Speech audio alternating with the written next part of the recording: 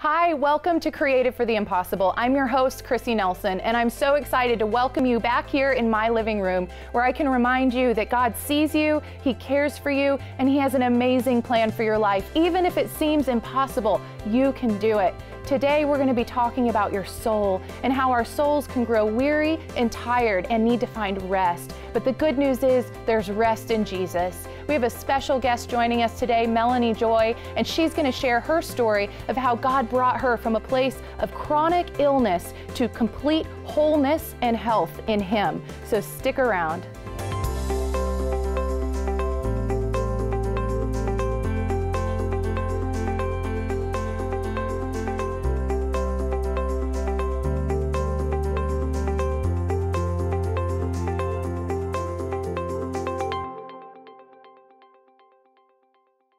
All right, today I'm really excited to get into this discussion about our soul. This is something that I've needed to come to a place where I realize the difference between my mind, body, and soul, and how my soul will grow weary and tired, and it needs a place of rest. It needs an outlet. David knew about the soul. David talks over and over in the Psalms about his soul. Oh, why are you downcast, my soul within me? And it was like he would minister to his own soul through prayer, you know, and that really inspired me to go on a journey of discovery and searching this out. What is the difference in our soul, in our spirit, and in our mind? What does that look like? The truth of the matter is that we do have a soul, and our soul within us is this eternal place that's going to live on beyond our physical body. And it's this place in our spirit and in our heart that knows so much truth about Jesus, but also is very sensitive and very tender, and it can get weary and tired because of the weight of the world and discouragement and heaviness and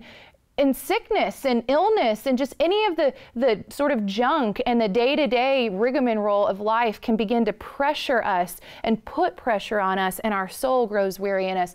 But man, what good news it is that Jesus came into the earth, the Son of the living God, and He brought this message of hope and healing for our soul.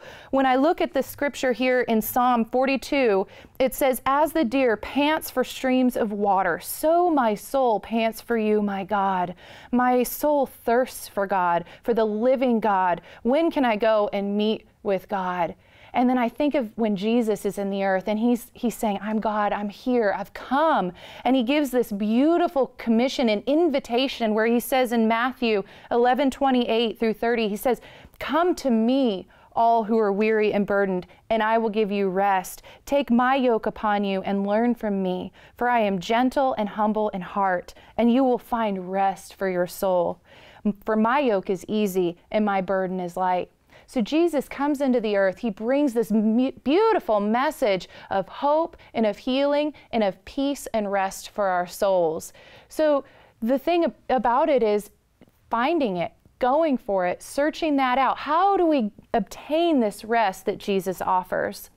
And we see it in Scripture time and again. We see the women a lot of times in the Gospels where they hear about Jesus, they hear the good news, they hear that He's come, and hope begins to rise up in them. Why? Because their soul knows something that maybe their mind doesn't even know. Their soul is aware that hope has come. Hope has entered the earth, and He's there, and He's Jesus. And they go to Him. In a previous episode, we talked about encounters with God, and we talked about the women, these 3 different women who Jesus encountered in one way or another. One of the woman with the issue of blood, she sought out Jesus. She went and reached for Jesus. She had hope in her that she would find healing in Him, right? And if she could just touch the hem of His garment, that she would find that healing. And she did. She encountered Jesus. We talked about a little bit about the woman who was caught in the case of adultery, and she was thrown before Jesus, right, by her accusers, but yet her soul within her needed hope.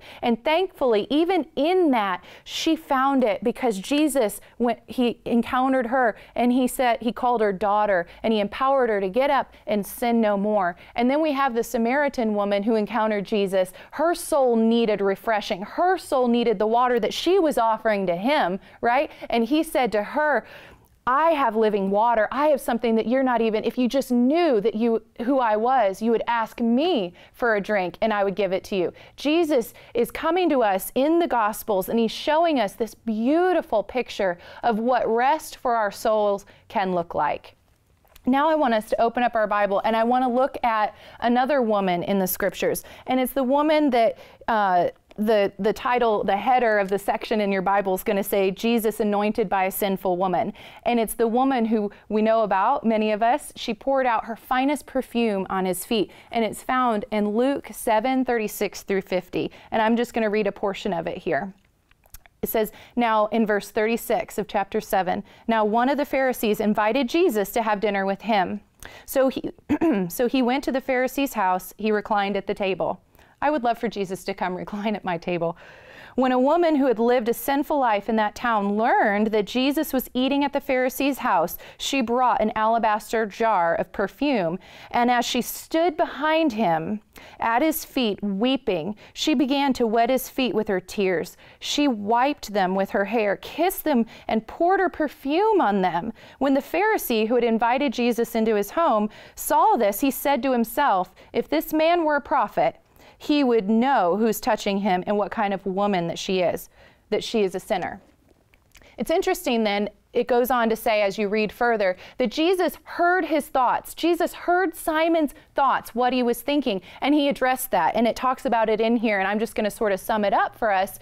Jesus gave him that parable of if two people owed a debt and one had a greater debt than the other, but both debts were forgiven, who would love more and be more grateful? And Simon says, well, the one who's had a greater debt would love more. And Jesus uses that to sort of paint the picture of this woman that who Simon deemed a sinful woman. She was very aware that her sin separated her from God. And so therefore, because she was forgiven much, Jesus says it, that she was forgiven much, she loved much. And the thing I find interesting here is that if only Simon had realized that what he lacked in his spirit and in his soul was just as much of a separation between him and God as what this woman who he called sinful had the separation between God.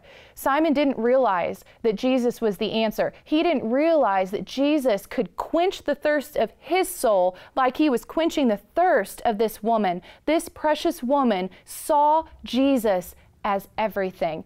She had that same hope stir up inside of her that if she could bring her finest things to the feet of Jesus, if she could bring all of her hope, her tears, even her hair, which in those days, hair was something that was very coveted by women in those days. And here she is wiping it, washing his feet with her tears and with her hair. Her hope was in Jesus, and she saw Jesus as everything. She knew that Jesus brought the restoration and the healing and the ministry for her soul that she needed.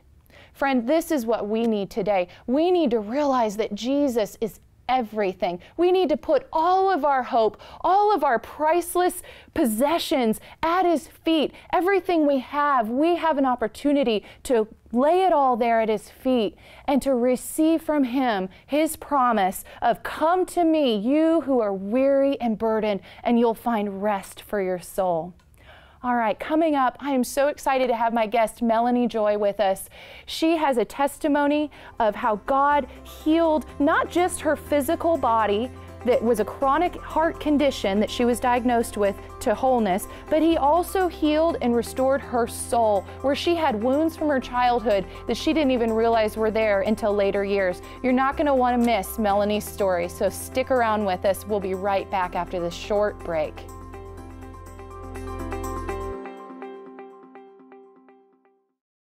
Sometimes we just need that reminder of who God says we are and what he thinks we can do. And I love putting that on a shirt and wearing that and telling myself and the world that I'm created for the impossible, that nothing's impossible for those who believe. And I love to start my day out drinking coffee, hot coffee right out of my mug, getting that Jesus perspective for my day, that God thinks I can do anything and I'm created for the impossible. Get your Created for the Impossible apparel and more at KrissyNelson.com.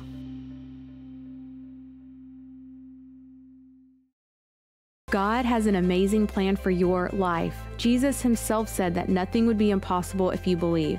In Created for the Impossible, Krissy Nelson draws from her history of powerful God encounters and shares relevant biblical accounts. Learn to exchange wrong thoughts for what God says about you, and learn how to let his promises supernaturally adjust your thinking. God poured into me, I poured into this book, and I pray that it pours into you. Get your copy of Created for the Impossible by visiting KrissyNelson.com.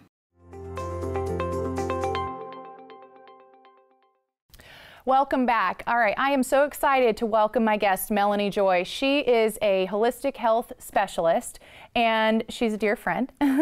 And she has actually helped me personally in my health journey, where I was fighting with some physical chronic fatigue and some adrenal fatigue, things like that. I didn't know what was going on. I just knew I needed help, and I'm so thankful that I found this amazing woman. She's a woman of God, and she's going to share a little bit about how God took, like I said before, her story of chronic illness where the doctors were saying, you're going to have to be on these medications your whole life, and how God walked her through this natural path through natural medicine and supplements and brought her into wholeness. And now she has used that to launch her into her career that she's got, and has helped hundreds of individuals find wholeness and health. So Melanie, welcome. Thank you. I'm so glad you're here with us today. I'm excited to be here. Yeah, I want to hear more. Will you tell us more about your story of what it was that you were dealing with, what it was that you were diagnosed with, and how that felt, and then how God led you to your healing? So I was actually diagnosed with a heart condition when I was 21 years old. And at the time, the doctors told me that I would have to be on painkillers and anti-inflammatories for the rest of my life. Wow. Now, I didn't have any knowledge of natural medicine. I really just wanted God to heal me. Yeah. I wanted an instant miracle. I would get prayed for, and at the time I was dealing with chronic fatigue. I was in a lot of pain. I had chronic pain, and I just wanted an answer. I was struggling to find an answer, and I started seeing natural doctors, and really believed, though, that God put them across my path. I believe that He healed me with His medicine. Yeah. And so the heart condition was reversed. I got a full recovery of my physical body, and it was a miracle. It wasn't instant. It was a journey. I had to walk it out, but I became a new person. Wow. I love how you say that God used you through His medicine, and you're referring to just the things that are in the earth, right? For us, what kind of, supplements? Natural medicine, supplements, herbs, lifestyle changes. Yeah. And then I had to do the emotions, because Krissy, my physical body got healed, but I still had this underlying battle with my mind and my emotions. And so I needed to have healing in my soul to have a full, total body healing. Wow. So that was revealed to you about, so your physical body gets totally healed.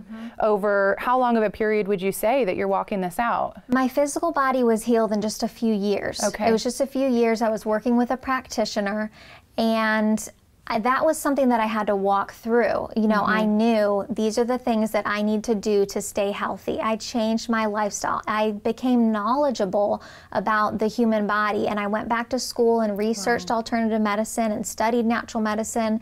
And I wanted to help others because I had found something that truly helped me. And I believe that God was in it. I believe that He should get the glory when we're healed. Wow. Yeah, I love that. I love that you are seeing, it's like you're seeing Jesus as everything. You're seeing God in, that general revelation of His creation through everything that He's put here on the earth for us, through the herbs, through all of that's here at our disposal. Now, you mentioned a little bit ago about after your body was physically healed, some issues in your heart and your soul began to sort of bubble up, and you realized that you still needed some additional healing. Yeah, I began to have some memories from my childhood begin to pop up, some traumatic events, and I couldn't ignore the memories or the feelings any longer. And so I had to become vulnerable. I became vulnerable and I wrote everything out in a journal, and I talked with someone about really difficult things that I went through as a child that was a secret.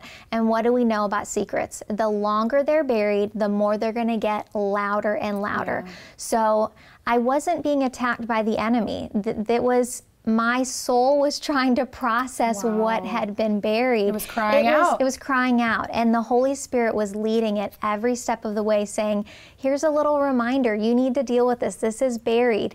And it's those things that get buried that can actually affect our physical body. Wow. So would you say that your body was on the journey to wholeness, and it was on the journey but to wholeness, not quite yet there then? Here's how it connects all together. The soul is our mind, our will, and our emotions. Yeah. So I was still having this battle in my mind and my emotions, and I didn't want to be led by fear. But it was almost like the fear would creep up, and it's so powerful, it almost makes you think you have to make a decision in fear. Yeah. And so I became vulnerable. I had to, really open up and share what was going on. And then I really had to apply the Word of God to those memories and to those emotions. So I had to take the Word of God, I had to take the blood of Jesus and apply it to those wounds, to those areas where I was hurting. And, of course, the blood of Jesus washes us clean. It breaks strongholds. We end up getting forgiveness, and then we get to look at that situation, that picture, and forgive other people that are involved. And then I had to apply the resurrection power. So the blood and the resurrection, it's this dual medicine that heals our wounded soul. And that's when we can have freedom in our mind, freedom in our thoughts, freedom in our emotions. And then we're making better decisions. And our soul then matures up to our spirit, because we know as believers, our spirit is perfected once we accept Christ, but it's our soul that is being progressively transformed throughout our lifetime. So we get the soul healing. Now we then have the tools for processing our everyday life experiences. Wow. That's phenomenal. And I love what you say. Melanie's written a book here too called The Grecian Garden, and you've got your story in here, right? And but I love what you say in there, that you say, my pain brought me my calling. And you say it's the same for us, that our problem is a catalyst to our promise. Yes. Yeah, I love that. We're going to take a quick break, and we're going to come back with Melanie in just a short bit, and we're going to talk more about finding healing and rest for our souls. And we're going to get some insight from Melanie on if you're feeling like your soul is weary and downcast, and maybe you've got some physical things that you're dealing with and whatnot, and maybe your soul is feeling broken. And we're going to talk with her more about that and have her give us some of her tools and insight that's really going to help you in your journey.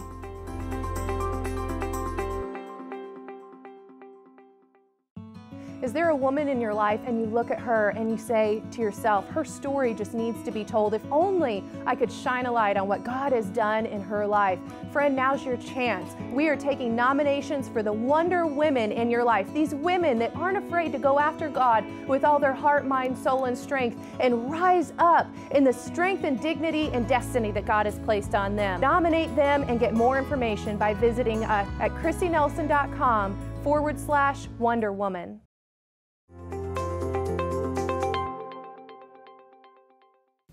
Welcome back. I'm here talking with my friend Melanie Joy, who's written this amazing book called The Grecian Garden, and it's her natural path to wellness, from where God took her from chronic illness to complete wholeness through not just natural medicine, but also how her soul found healing and rest in Jesus and brought her to this beautiful whole person that she is today. And I'm so excited that you're with us. Now, we were talking about your journey before we went on our break, and I want to know, what would you say, Melanie, is one of the most common things that you see people coming in, that you meet with people? You've got a practice and they're coming in and they're presenting with some chronic issues and things that they're facing, what's one of the most common that you see? So one of the most common things that I see is chronic fatigue, which is also called adrenal fatigue.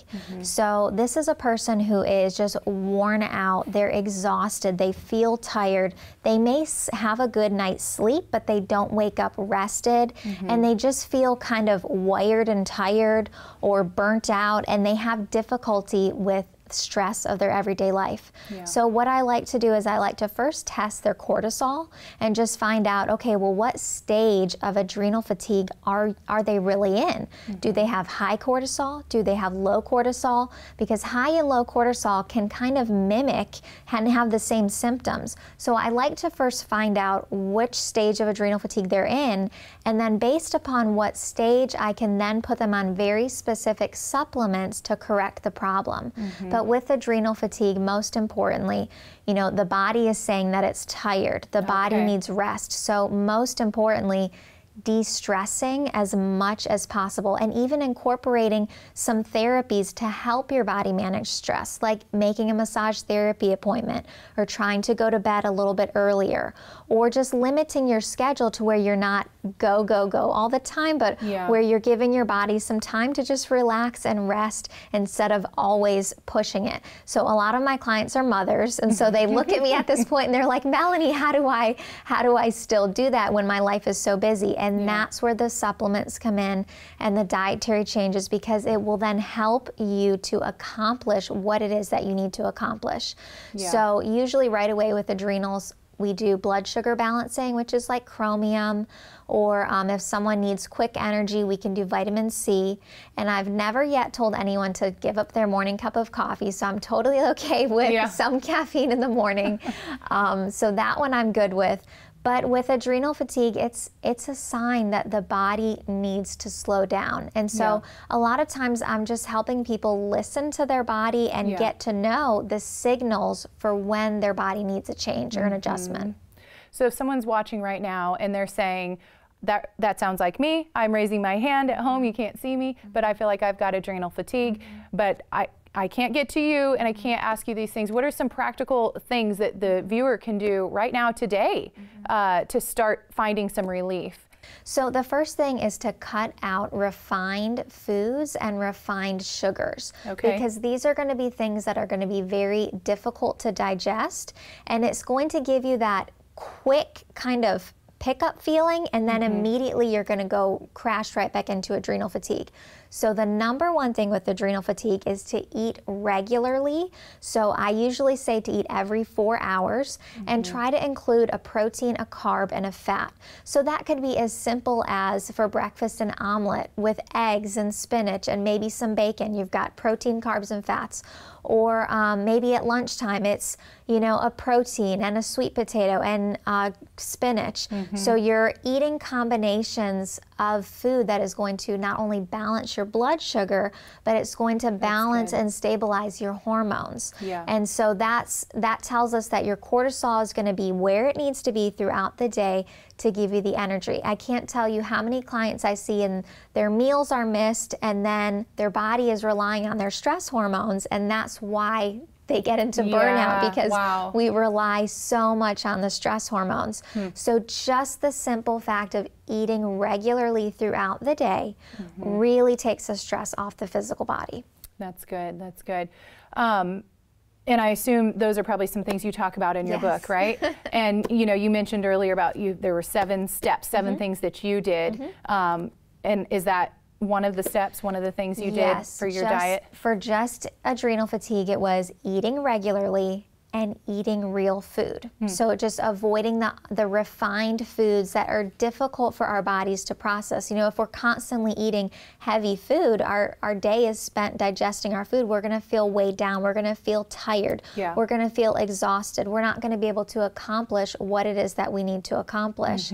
So, and there's so many tools, there's so many supplements, but I think personalizing supplements is so key to someone's wellness, especially when I was sick, I was really sensitive. I couldn't take, you know, just a random supplement off the store. I needed someone to personally tell me what is going on in my body and what it is that you need to take. So I think the takeaway for most people is it has to be personalized to their body and their situation. Mm-hmm.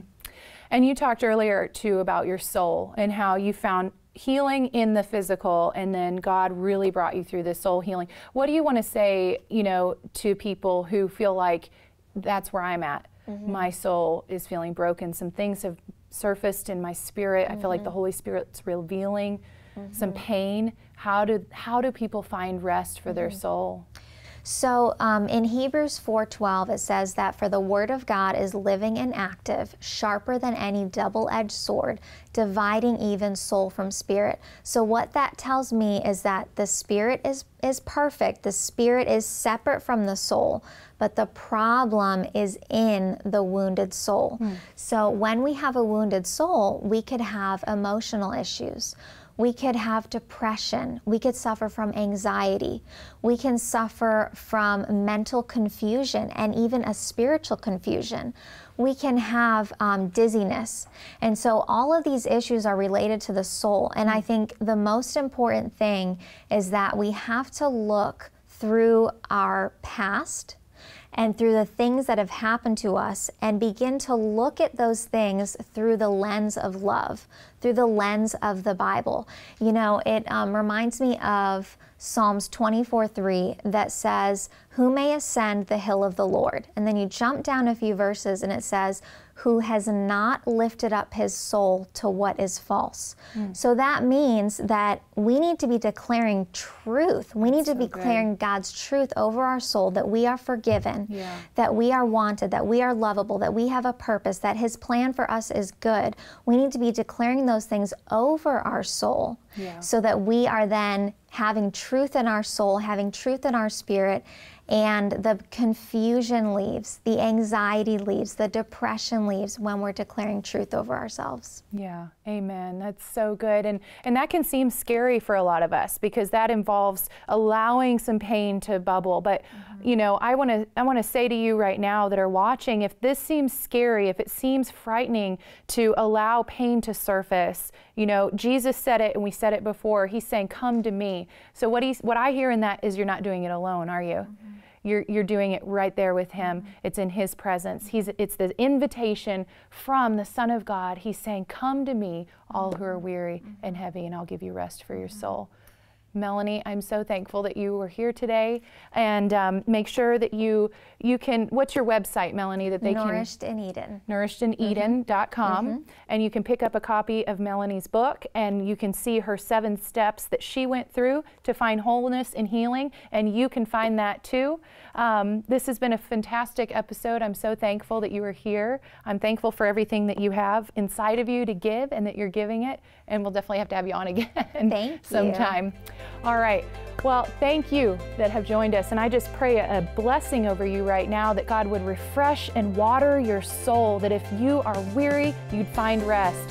Join us next time. I've got special guest Jerry Hill with me, and we'll be talking about being created to shine. You're created for the impossible too.